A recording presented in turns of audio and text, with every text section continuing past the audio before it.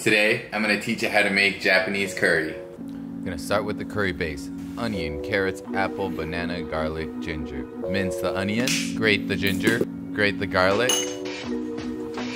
Banana, cut half of it, mash it, oxidize it.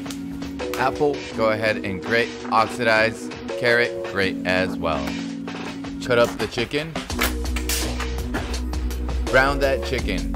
A little bit of salt. Massage it, skin side down. Once it gets brown, we're gonna take it out, let it rest. In that oil, we're gonna cook the onion and grated carrot.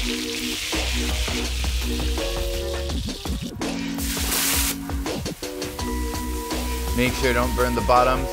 We're gonna add a little bit of water, a little bit of salt, some baking soda.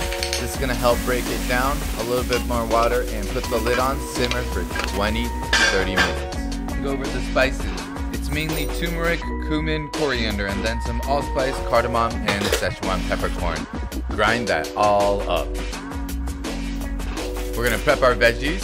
Onion, potatoes, cut in half. Voila, look at that. And then carrots. This is called langiri, which is a Japanese term for rough dice. Now that onion cooked down with the carrots, it's been stirred a few times, but this is 45 minutes in. Add that curry powder, make sure it doesn't burn.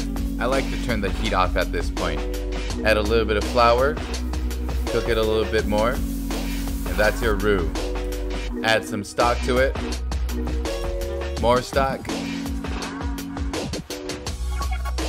ginger, garlic, that oxidized banana, apple, tomato paste,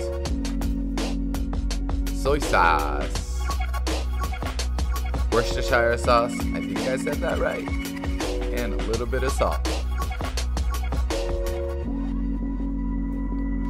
Add your veggies in, your seared chicken, stir it up.